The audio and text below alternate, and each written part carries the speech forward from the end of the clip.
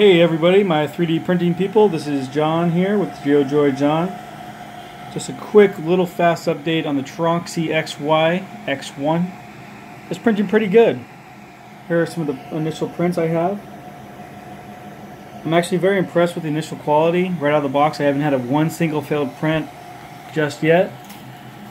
I'm just a little bit of a perfectionist. Let me get that out of the way. And there's just like this little thing, just a little bit of Z-banding. I'm not sure if it's actually caused from the Z motor, the lead screw on the back, or what, or if it's just the bed tension, the belt tension. So I tried to tighten up the belts as tight as I can get them, and I actually cracked this piece of acrylic. So what I'm printing right now is a tensioner and belt idler that will actually mount to the end here. Let's get some focus. That will actually mount to the end and tighten it. Let me see if I have it up here. It's this one right here from Dactylus.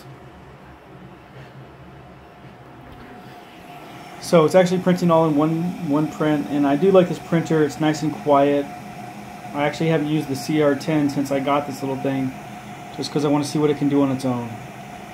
So up to now, it's a nice little printer. I still have a full print build video coming up, and that should be coming out later on this weekend. And then after that, I have some maker space stuff to talk to you guys about. So shoot me a like. It's free, and it lets me know what you guys like and what you don't like. Reach out to me in the comments, and so I know what I'm doing right and what I'm doing wrong. Alright guys, thanks for tuning in. I'll see you next time.